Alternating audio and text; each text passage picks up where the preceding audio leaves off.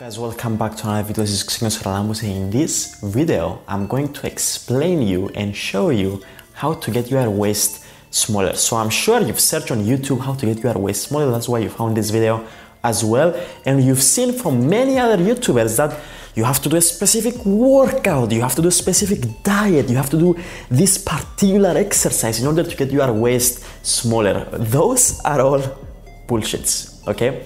So the only way for you to make your waist smaller, the first thing that you need to consider, you need to lose fat. That's the first thing that you have to do. You need to make sure that you set your diet on a caloric deficit in order to lose as much more fat as possible. So as soon as you lose the fat, that's how you are going to be able to see your muscles and proportions much better, and you are going to see if you really have small waist. So that's the first thing that you have to do.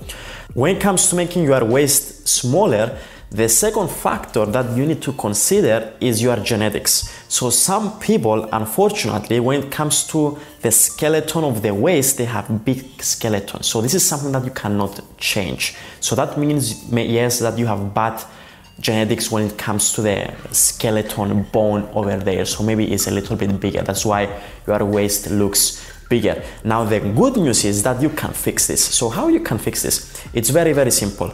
So the first thing that you have to do, if your waist is genetically big, then what you have to do, you need to make your back bigger. So I want you to start focusing mostly on your back and second on your shoulders, because when you train your shoulders, that means you are going to start get wider, and that is going to make the illusion that you have small waist. So that's the first tip that I want to give you, is train back and shoulders maybe on the same day. So as soon as you start focusing on those muscles, as I explained you are going to give the illusion that you have small waist because you have massive back and shoulders as well. So there is nothing really else that you can do when it comes to making your waist smaller, as bad as it sounds. I know many other people, they're telling you, you have to do HIIT cardio, you have to do this particular exercise, you have to do stomach vacuums. Those are all bullshits, guys. It's all about making sure that you lose as much more fat as possible.